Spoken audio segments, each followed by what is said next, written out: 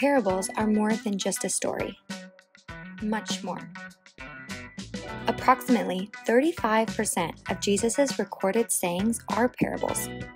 Some scholars call them weapons of warfare. Let us connect with the truths of these parables and experience the blessings and life changes that come from understanding and applying them in our minds and hearts. Parables are more than a story. If you got your Bibles, please grab them. Get in the habit of bringing them as well so you can mark up your own. You can read along. If you do it digitally, that's just fine. I'm not going to think that you're texting during church. I'm going to assume that you're reading your Bible and not checking Instagram. I'm going to be preaching on a very famous parable today. You know it as the Prodigal Son. Probably one of the most famous of all of Jesus' parables. Christians and non-Christians alike refer to the Prodigal Son. And I believe, though, that it's a mistitle, again, that we put onto it, because the word prodigal just simply means wasteful. That's what it means. And what we've done is we've made this guy kind of the hero of the story. The bummer is that he's not. What we're going to learn today, my hope is that you see that this is not so much about a wasteful prodigal child as much as it is about the heart of God. That's really what this parable should be called, the heart of God. We know how amazing God's heart is. If you've been walking with Jesus for any length of time, you know how sweet he can be. You know how kind and benevolent he is. And I know for some people, they don't view God the Father this way. They view him as some angry being up in heaven, pointing down at us, waiting for people to fail.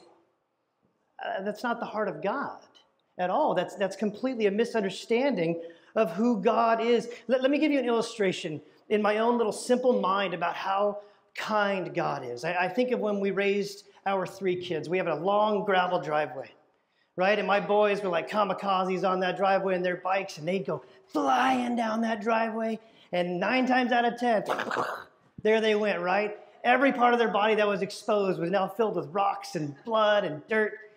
What did my kids do? They didn't run to their dad. I would have done what Frank said. Throw some dirt on it, you'll be fine. You know what they did? They went to their mom. Do you know why? Because they knew their mom was going to take care of them. They knew their mom was going to pray over their owies. They knew their mom was going to throw some Neosporin and a Band-Aid on there and then send them on their way. Do you know what they didn't ever expect from my wife? A lecture on how to ride a bike.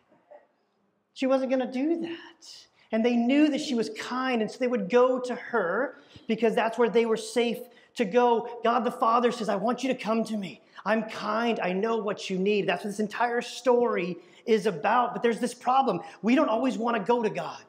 Sometimes we like to do things on our own. We all have this disease, if you will. It's called hedonism. See, we don't want to go to God because our first go-to would be our own pleasures. We love seeking pleasure. And see, apart from Christ, that's what we do. We seek our own pleasures, and we don't view God correctly, knowing that we find our pleasure in him, right? Not in what the world can offer us. And so this idea that the prodigal son was wasteful. Well, isn't that every one of us in this room? Shouldn't we all be called prodigal sons and daughters? Have you not squandered at times what God has given to you? Have you not taken advantage of what God has done for you? So what I want us to do is I want us to refocus a bit, and I want to answer a simple question. What is God's heart for this? For whatever you're going through, whatever season of life you find yourself in, I want us to answer really, what is God's heart? And the short answer, not to skip the entire sermon, but God's heart is that we would run to him. That we would run to him, not from him. He wants us to come to him. That's the heart of God. So let's dive into the Word of God today. We'll be in Luke chapter 15, starting in verse 11, and we're only reading up until 24. Read with me, would you? And he said, there was a man who had 2 sons, and the younger of them said to the father, Father, give me the share of property that is coming to me. He divided the property between them. Not many days later, the younger son gathered all that he had, and he took a journey into a far country. And there he squandered his property in reckless living. And when he had spent everything, a severe famine arose in that country, and he began to be in need. So he went and hired himself out to one of the citizens of that country, who sent him into his field to feed pigs. And he was longing to be fed with the pods that the pigs ate, and no one gave him anything. But when he came to himself, he said, how many of my father's hired servants have more than enough bread? But I perish here with hunger. I will arise and go to my father, and I will say to him, Father, I have sinned against heaven and before you. I am no longer worthy to be called your son. Treat me as one of your hired servants. And he arose and he came to his father. But while he was still a long way off, his father saw him, and he felt compassion. And he ran and embraced him and kissed him. And the son said to him, Father, I have sinned against heaven, and before you I am no longer worthy to be called your son. But the father said to his servants, bring quickly the best robe, and put it on him, and put a ring on his hand and shoes on his feet. And bring the fattened calf and kill it, and let us eat and celebrate. For this my son, he was dead, and he is alive again. He was lost and is found. And they began to celebrate. Jesus Christ, I thank you for this parable that you told. I thank you that we have it recorded so we can now learn from you, Jesus. I ask that you would do what only you could do. You would take this message through the power of your Holy Spirit, and you would open our spiritual eyes to see what you would have us to see, our spiritual ears to hear what you would have us to hear, and then we would go do something with it. So meet us here this morning, God, and show us what it is that you have for us, and especially, God, show us what your heart really is. In Jesus' name we pray. Amen. Amen. And so Jesus is talking to all these Pharisees. He's talking to his disciples. And he said to them, there was a man who had 2 sons. And the younger of them said to his father, Father, give me the share of property that's coming to me. And he divided his property between them. Okay. So we've got some back-to-back stories happening in chapter 15. If you look, you've got 3 parables all about something being lost and something being found, whether it's a coin or a boy like this, right? So he's showing his disciples, he's showing us today what it means to be lost and then to be found. A couple of quick facts when we look at this text is that according to Jewish law, an older son always received twice as much as the younger sons, okay? So a couple of quick facts though. Back in the day, the oldest son always got twice as much as everybody else, especially the youngest son. It's just how it was. It wasn't bad, but guess what? The youngest son's not even asking for his brother's inheritance. He's just asking for his own. Okay? And so you've got that going on. And actually, it was legal. The dad could distribute his wealth at any point he so desired. He didn't have to die for it to be distributed. And one other fascinating fact is you could, even as the youngest son, ask for your inheritance before dad died. That was acceptable. You know what the problem was? When a child asked his dad for his inheritance before he was dead, he's basically saying, I'm done with you. I want your money. I don't want you. So he's in essence saying, peace out. I've got no use for you. So by asking this, it's a very, very big deal. I can only imagine what that would have been like for the father.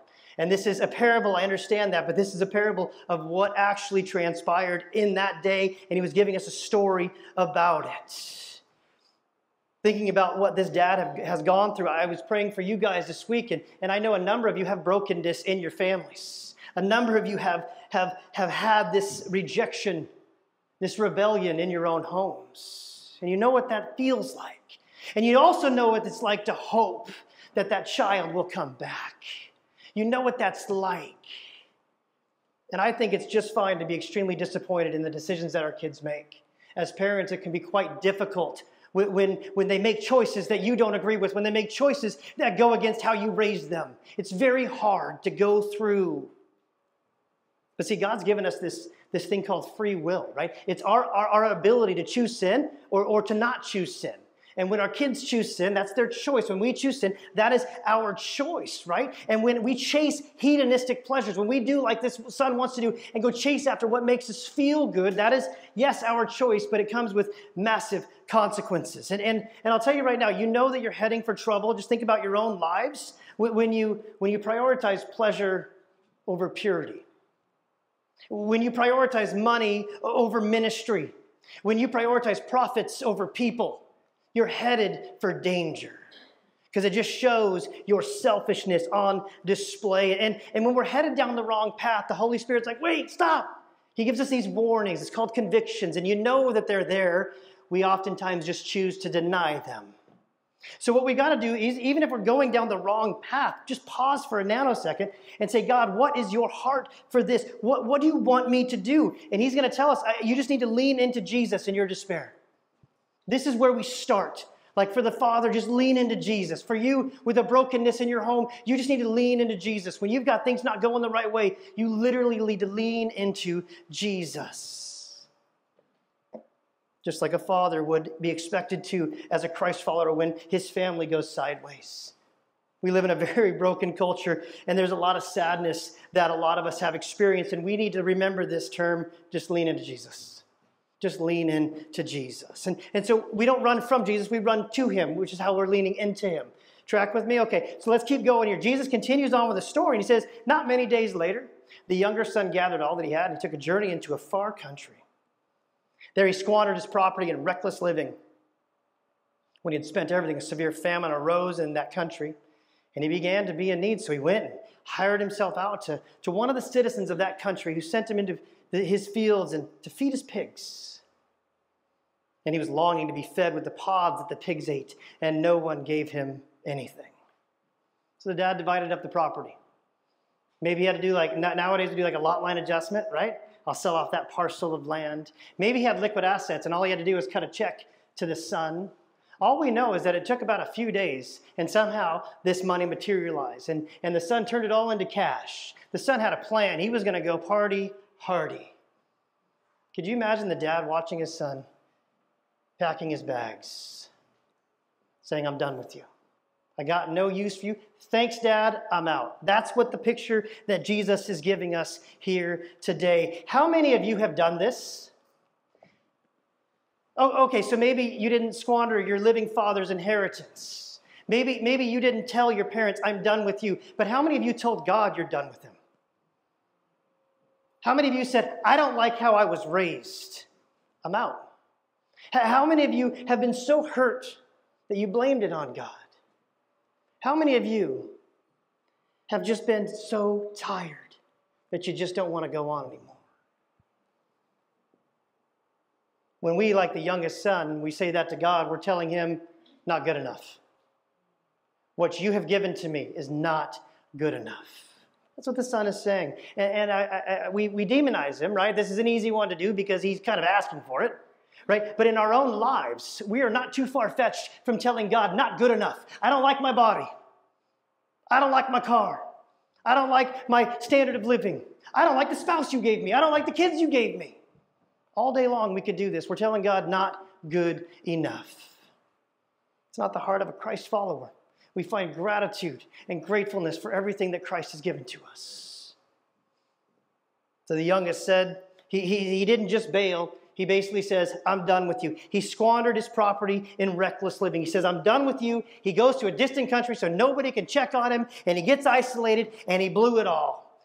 Oh, probably on sex, drugs, and rock and roll. He spent every dime that he had, and I don't know how much it was. We don't know. But if you wanted to do easy numbers, let's say the dad's estate was worth $1 million. Oldest son gets $670. Youngest son gets $330. He blew $330,000 just like that. You think, how can he do that? Well, we'll learn in a following sermon, it would have been with prostitutes, and it would have been with reckless, sinful, chasing living. There is a recipe for disaster waiting for us when we chase pleasure and we chase the wrong things. The wake of destruction in our life goes really wide when we are no longer chasing God, but we're chasing pleasure, which was his choice. Here's the problem, though. When you dive deep into the pool of selfish living, you dive deep into the pool of sin, it only lasts for so long. So either those sins are no longer good enough, so you want to do even bigger sins, because sin doesn't have a stop sign. You agree with me? Sin never has a stop sign. So we just keep on going. So that could happen. Or we could be like the youngest son here and run out of money. So the party's over, he's broke. So now what do? And he had spent everything. A severe famine then arose in that country. And he began to be in need. He's no longer living high on the hog. God's timing is transitioning his life. Have you ever had this in your own life? Where God's timing, all of a sudden you're just forced to make a decision? Well, here he is. He's got no money left. He's starving, and he doesn't know what else to do. So he's empty, and he's broke. The famine affected everybody around him. Because of his hedonistic pursuits, he was stuck right there. So he went and he hired himself out. He's like, I got an idea. I got one valid option. I'm going to hire myself out to one of the citizens of the country, who then sent him into the field to feed pigs. He was a laborer. He basically was like a servant like his dad had. He was basically just working out in the fields. And it's plagued with irony that Jesus would use the word pigs, because the Jews would never have anything to do with pigs. They were unclean, right? So it's this idea that now he's almost viewed as a pagan, as a sinner, as one that's out, because he's now hanging out with pigs. Jesus used this animal on purpose. One of the craziest things that I know about God, though, even if he uses a word like pigs, even if the timing is a famine, all of these things, I know that Jesus meets us right there. Look back on your life in your times of despair. Just take a moment. Think of something in the last year that's caused your heart to be heavy. Can you remember Jesus meeting you right there in that moment? That's what he does. This is what he does. God's heart is that we would lean into Jesus in our despair, and that God's heart is that he would meet us in our brokenness. He doesn't leave us there. He's not some big guy in the sky saying, I knew you were going to do that. Shame on you. He meets us in our brokenness. He meets us in that moment when we desperately need him, when we've abandoned him, when we've turned our back on him, when we said, not good enough. He meets us in that moment. I'm not sure where you're at today, but maybe you're kind of where the youngest son found himself. Broken and empty. Trying like heck to fill that void. Trying to make it make sense, and it just doesn't seem to make sense. He's starving, right? He's longing to be fed with the pods that the pigs ate, and no one gave him anything. They're these little pea pods that fall off of trees. They were kind of sweet, so the pigs loved to eat them. That's what he was eating. That's what he was eating. Translation nowadays, it's called rock bottom. He's at the bottom of the barrel. He's now eating what the swine are eating. Broken, empty. Don't miss this last little part. And no one gave him anything. Completely alone. Don't forget that when he told his dad, peace out, he burnt that bridge, hypothetically speaking. So he has nowhere to go. He's got no valid options. And this is where Jesus meets us. Amen? When we have no options, he's like, I am right here for you. This is all part of God's work. Oftentimes, when we're walking in disobedience, God will go to great lengths to get our attention. When we're walking in disobedience, he's like, I need you back over here, so I'm going to do a number of things to get your attention. So pay attention. So pay attention to what God is doing in your life. Maybe you've experienced this recently where you're having a bad day. Bad text came in, bad news from the boss. Another family member didn't do this right or whatever. And you have that moment of despair. You have that moment of confusion. You have that moment of pain. And then my hope is that Jesus met you in that moment. He met you right there, and you're drawn back to God, no longer to run away from him, but to run towards him. That's the Holy Spirit working inside of you, drawing us back to the loving arms of the Father. So the youngest son now finds himself at a place where there's no one to help him. Nobody's there for him, and he's got no valid options. And so when he came to himself, right, light bulb moment goes on, he said, how many of my father's hired servants have more than enough bread, but I perish with hunger? I'll arise. He's got an idea. I'm going to get up, go to my dad, and I'm going to say to him, Father, I have sinned against heaven and before you. I'm no longer worthy to be called your son. Treat me as one of your hired servants. His brokenness brought him to his senses. Oh, okay, you could say because he's broke, he's hungry. Well, that doesn't mean he gets the light bulb moment. Holy Spirit's moving in this guy's heart, and he knows the logical thing, the best thing to do is to go back to dad. My guess is he realized that his life had become hopeless and helpless and pretty much pointless. And then he has this recollection of what it was like back at Dad's house. See, to be truly filled, which is what he was trying to fill with everything wrong, to be truly filled is to be sitting at the table of God. To be truly filled is to hunger and to eat the Word of God and to allow His Holy Spirit to make it make sense in our heart. That's when you start to get filled up. everything else is just going to dissipate. Everything else won't last. So I want to ask you a simple question. What are you hungry for today?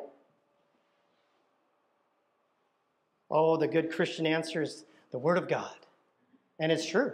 My hope is that hunger in you is just burning. And you can't get enough of the Bible. You can't get enough of understanding who God is and what He's done and who He's calling you to be. And you just dive back into the Word. But maybe, if you're honest, you're really hungry for sex. Maybe, if you're honest, you're really hungry for pleasure. Maybe if you're honest, you want to do some drugs, you want to drink too much alcohol to numb the pain, and so you don't have to deal with the real of what's going on, or you just stay busy. You just throw yourself into your work so you don't got to think no more. Maybe you isolate so that you don't have to cope with reality. And maybe you're like the youngest who said, forget it, I'm diving into sin, and I'm going to do whatever I want to do. All of those things, minus the Word of God, all of those things will leave you empty, broken, and hopeless. We're not intended to be filled with these things. We are intended by God to be filled by His Holy Spirit and through His Word. So the youngest son, though, he's not ready for this yet, right? He's just had a thought. He's just thinking through, what should I do? And he has this thought, how many of my father's hired servants have more than enough bread? And yet I perish here with hunger. Here he is, a hired servant, eating pea pods, while his father's servants are getting luscious bread and good meals. He has a plan. He's like, you know what? I'll arise, I'll go to my father, and I'll say to him, Father, I've sinned against heaven, and I've sinned before you. I'm no longer worthy to be called your son. So treat me as one of your hired servants. Have you ever done this? When I was in business, I always did this. I played through the entire scenario before I went to a meeting. Am I the only one that's done that? You play through the conversation, right? You kind of play it out in your head, how this could turn out. What should I say? What shouldn't I say? How should I say it? Body language, all that stuff. That's what we're getting right here. He's having this moment where he's thinking through the scenario. He's got an idea, and he's like, I think it just might work, even though I burnt that bridge. He remembered the heart of his dad. It wasn't necessarily just his hunger that drove him there. He remembered the heart of his father. Just like my kids would run to my wife when they got hurt. They would always remember they're not going to get scolded, they're going to get loved. Is there a rebuke that comes? Oh, for sure.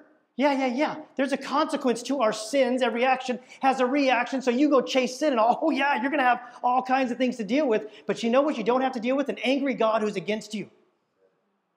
He's a loving Father who says, just come home. Come back to me. That is His heart. I don't ever want us to forget one of God's greatest things about His heart is that God's kindness is waiting for us. The son knew that his father was kind. I don't know how you view God the Father today, but I'm going to tell you right now that He's very good. God the Father is very kind. And God's kindness actually has a purpose besides just being so nice. Romans 2:4, Paul says, or do you presume on the riches of His kindness and forbearance and patience, not knowing that God's kindness is meant to lead you to repentance? God's kindness should move in you in such a way where you're like, I hate my sin. I don't want nothing to do with my sin. God's kindness, it creates in us this desire to just be freed of it, knowing the only way that we can be freed of our sin is through His kindness and His forgiveness. The youngest son was about to experience this kindness that many of us have experienced. Again, it was not the emptiness that brought him to this sense. It was the memory of his loving God.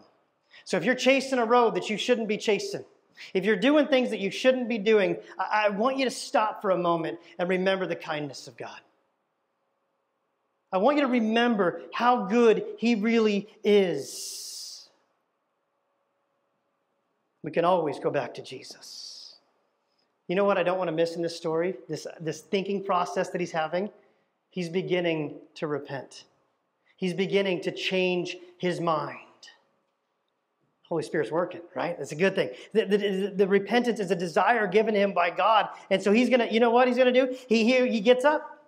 He comes to his father. He arose. He did what he said he was going to do. And he's a long ways off. And his father saw him. And his father felt compassion. And he ran toward him. He embraced him. He kissed him. Hey, the guy did what he said he was going to do. He made the plan and he stuck to it. This is a really good plan, too. This is a really good, you know what this is? This is a picture of us with God. Don't miss that this is a picture of us with God. God's eye is always on you in a good way. He's always got his eye. He's watching for you to come back. When we return to God, he doesn't sit there and say to us, I told you so. You knew how that was going to turn out. No, God's like, oh, come. I love the picture of God running towards us. God is there to mend our broken hearts. That's a good Father. This is what he does. This is what he still does. And this is what he's going to do. He can't help but be kind. He can't help but share and shed his love. The compassion that is talked about, it's this idea where in our bowels it literally comes out. The Father couldn't help but love his Son. God can't help but love you. He desires to have a relationship with you. He desires to show his kindness to you. He desires to offer his forgiveness to you. God mends our broken hearts. I love the way that Jesus paints this picture. The Father is just grateful to have his Son home. He's just grateful to have his Son home, which is why he ran to him, which is why he gave him a bear hug, which is why he gave his Son a kiss. And I don't know where you're at right now. If you haven't given your life over to Jesus, maybe you've got a pile of sin that you're just dragging around with you. You know, I've had people tell me before, Pastor, you have no idea what I've done. And I'm like, totally, I don't, you're right. But then I read a story like this, and I'm reminded about a son who basically told his father off, squandered the inheritance. The son who did all of those things is being welcomed back by the Father.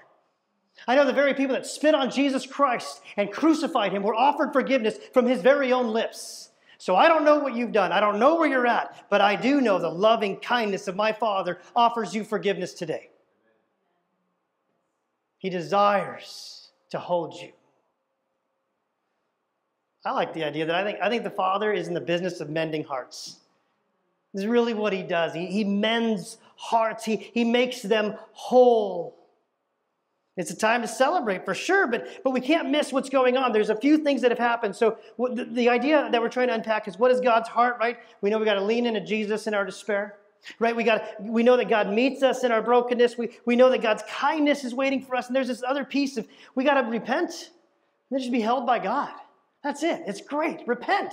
Run from your sins. It's this idea of, it's a Greek word picture where if we're running this way after sin, we're chasing it. If we truly repent, we turn 180 degrees and we run the other way. And then in the meantime, the Holy Spirit starts changing our mind. All of a sudden, that sin just doesn't taste so luscious anymore. Repent and be held by God. Isaiah 41:13. The prophet says, "For I am the Lord your God, who takes hold of your right hand and says to you, do not fear, I will help you." The son squandered his inheritance on sin and reckless living. You know what's more important than that? He repented. We can't miss this part of the story. Yeah, he blew it. How many of us in this room, if we're really honest, have completely blown it? This is the God who says, come to me today. I want to extend my kindness and my forgiveness to you. The picture that we're given from Jesus here is that God is the one making the initiative. God is the one doing the drawing of a sinner back to him. God is the one that is drawing him to himself. God is the one that is drawing you to himself. I know for myself, when I was running in sin and I was chasing the wrong stuff, I knew what it meant to repent. And when I finally repented before God and those that I had sinned against, I felt free for the first time in my life.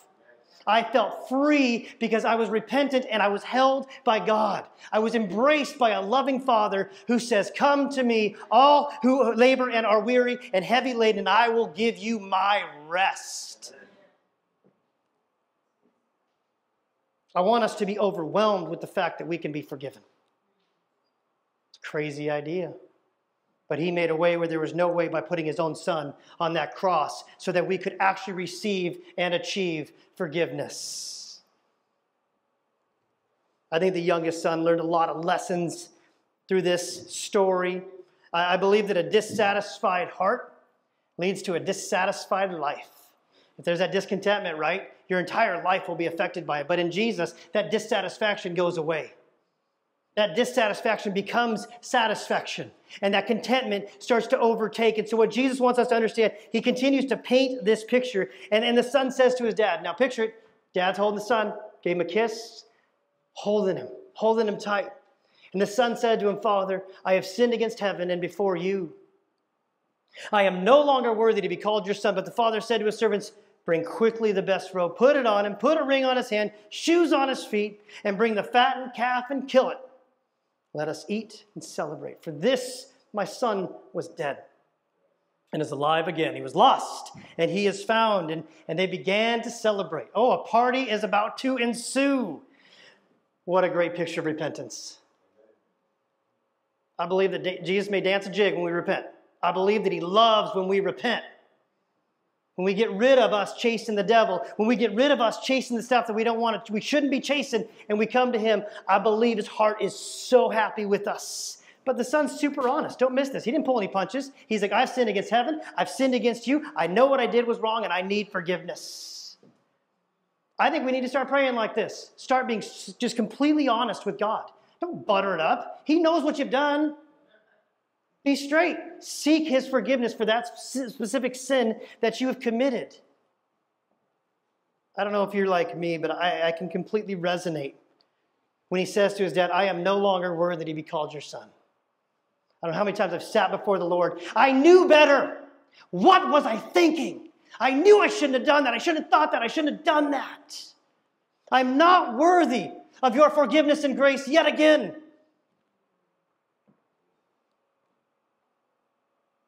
I can picture his head down, his heart heavy, saying, I am not worthy. I don't even think he got the sentence out before the dad interrupted him. The father said to his servants,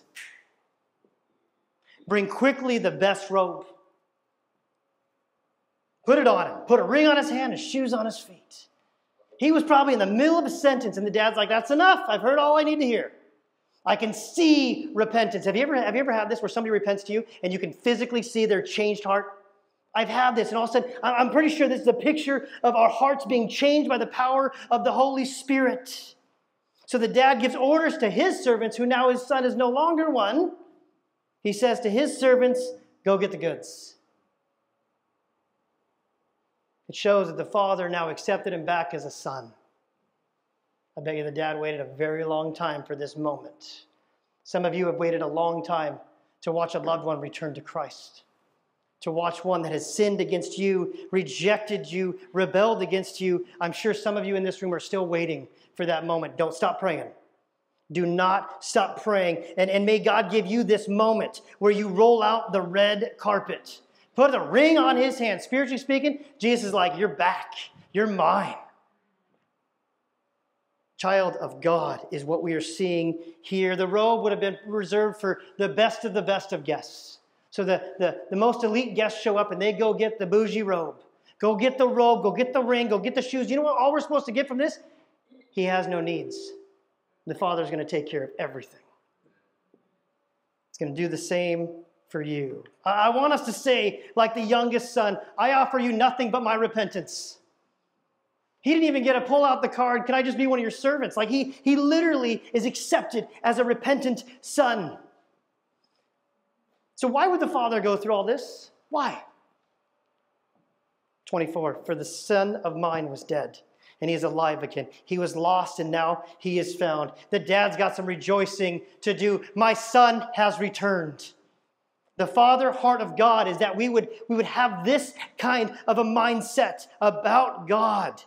God just wants us to know the lost would be found. That's his heart. God's heart is that the lost would come to him. Jesus came to seek and save the lost, the sinners. His heart is that they would be found by him. I know this much about Jesus, that he's the only one that can truly heal our hearts. That go all the way back to childhood, brokenness in marriage, rejection by children, financial matters, health matters. The only healing you're going to get is found in the arms of Jesus. I love the idea that it's the love of God, the kindness of God that restores a sinner back to him. I heard this quote this week, and I just want to share it. The youngest son learned the hard way that you cannot enjoy the things money can buy if you ignore the things money cannot buy. Faith, can't buy it. Can't sell Jesus. What he did was free for us. All he asks is that we give our lives to him. He laid up his life. He paid the price for our sins. It's called atonement. He paid the price for our sins, substituted himself on that cross so that we could receive forgiveness. Lived the sinless life. Took our nasty sins. Us telling him, I don't like what you've given me. Telling him, you didn't do good enough. He took all of that on the cross because he loves us, because he's so kind, because he's so good. It's a picture of Jesus standing there like this saying, come, I'm giving up everything for you. I'm giving up everything for you. Receive my forgiveness. Receive my mercy. The Father heart of God wants us right here. So my prayer is that you would allow, that you would invite the Lord our God to mend your broken hearts. Amen. Jesus Christ, these aren't just preaching words.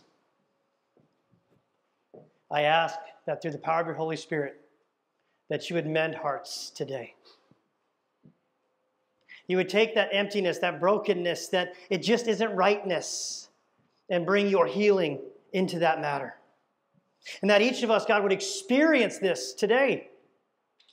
Not just something we're talking about, but God, something that I know that you can do. You've done it for me. You've done it for a number of us, God. I pray that you would bring that healing and that we would come and sit at your feet.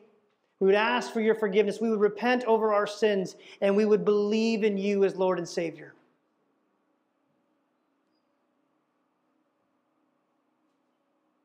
Give us the tenacity to repent. Give us the desire to just be with you and be held by you. In Jesus' name we pray.